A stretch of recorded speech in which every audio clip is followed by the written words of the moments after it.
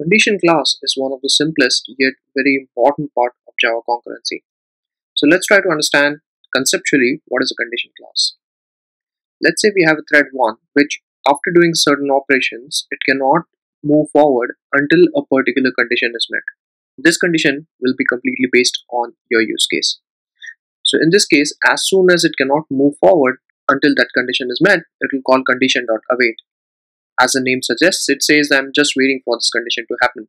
The thread will immediately go to the wait state, that is a block state. Suppose there is a thread 2 which after doing some certain operations which were required for this condition to be fulfilled signals for that condition. In simple terms, it means that I have completed all the operations that are required for this condition to be successful. Please signal any of the threads which are waiting for this condition to happen. As soon as this signal method is called, the JVM will find all the threads which are in the wait state waiting for this condition and it will wake them up. So the state of this particular thread will go from the wait state to the runnable state. Let's look at it from a code perspective. Let's say we have two methods, method 1 and method 2. And of this, method 1 is run by thread 1 while the method 2 is being run by thread 2. Both of these methods use the same lock. The type of this lock is reentrant lock and we are creating a new condition out of this lock. The name of that variable of that condition is condition met. Both of these methods, both of these threads will initially acquire the lock and then trigger a certain method on the condition. So in this case, the thread 1 will say wait for this condition to be met. Okay, so read it reverse. It says I'm awaiting for this condition to be met. As soon as it does that, this particular thread will go into a wait state. So it will suspend at this point. Whenever thread 2 performs those certain operations which were required for that condition to be met, it will say condition met dot signal. It's saying that signal to any thread which is waiting on this condition. As soon as it does that, the JVM will take this thread out of the wait state and push it into the runnable state. Of course, this thread 2 does not have any other operations to be performed, so it will release the lock by calling lock.unlock. And that is when it is possible for the thread 1 to reacquire this lock and then resume from the point from which it got suspended. So it doesn't have to restart its method, it will just resume from whatever point it got suspended before. So this is how two threads can coordinate with each other using a simple condition.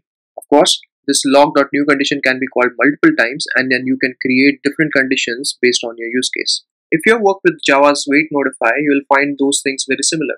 In Java wait notify, you have to call the wait method and the notify method only within the synchronized block. So in this case, we have this method called execute, which is synchronized. That means that only one thread at a time can enter this method. We can say monitor.wait. Monitor is nothing but a simple Java object. Remember that in Java, we have the object which is the parent class of all the classes. And this object class has these three methods, wait, notify, and notify all. That means that you can use any object in Java as a monitor. So here, monitor can be any object. It can be a string or it can be a new object or it can be object instance of any other class. And then whenever we want to notify, we'll say monitor.notify and monitor.notify all.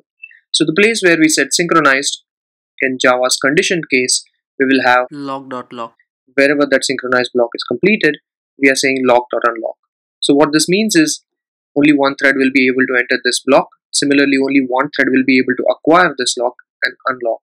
Wherever we're calling monitor.wait, we'll call condition.wait. Both of these throw an exception and that's why we have it as a try catch. In the places where we say monitor.notify, we are saying condition.signal, which means that it will wake up only one thread out of the many which can be waiting for that condition. If we want to wake up all the threads which are waiting on the condition, we can say notify all, and in case of condition, we can say signal all. So in terms of semantics, Java wait notify is exactly the same as Java condition. So let's expand a bit on when we spoke about having multiple threads waiting on the same condition. Let's say we have this thread 0 which is waiting for that condition by calling condition.await. And after a certain point, there is a thread 1, another thread, which is doing the same. So at this point in time, we have two threads, thread 0, thread 1, both part of the same wait set, both waiting for the same condition to happen. The thread 2, which is responsible for signal, will call condition.signal all. This will make the JVM take out both these threads, thread 0 and thread 1, out of the wait state and put them into the runnable state. And then based on how many cores your CPU has, the JVM can choose to schedule those runnable threads at any point in time. If instead of condition.signal all, if you had called only condition.signal, then it would have been thread 0 only, which would be taken out of the wait state and changed to runnable. And the thread 1 would still be in the wait state, waiting for that condition. So when you say condition.signal, it means take out the first thread which was waiting the longest for that condition. And then again, if the thread says condition.signal, the second time there is only one thread waiting for the condition and it can come out of it. So this is called a fairness, the first in, first out concept of the thread which is waiting for longest for the condition will come out first. And that of course happens only if you call condition.signal. If you say condition.signal all the threads waiting for that condition will change from wait state to the runnable state.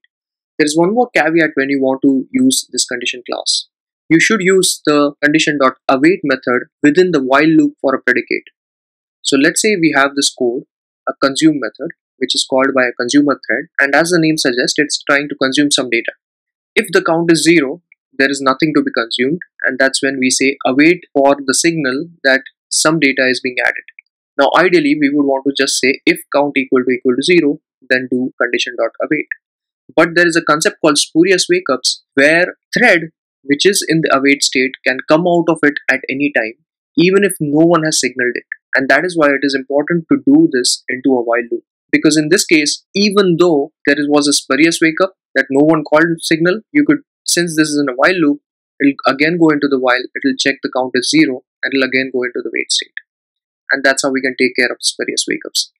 And finally, the brilliance of this class is best understood when we look at the producer-consumer problem. So in this case, we have a single lock of type reentrant lock.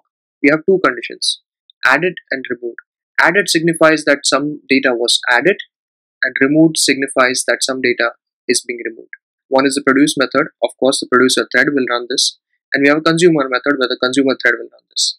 When the consumer method first comes in, it will say the count is 0 because nothing is added. And that's when it will await for this condition that someone has added the data. When the producer adds the data, it will say added.signal, and that's when the consumer thread can move forward.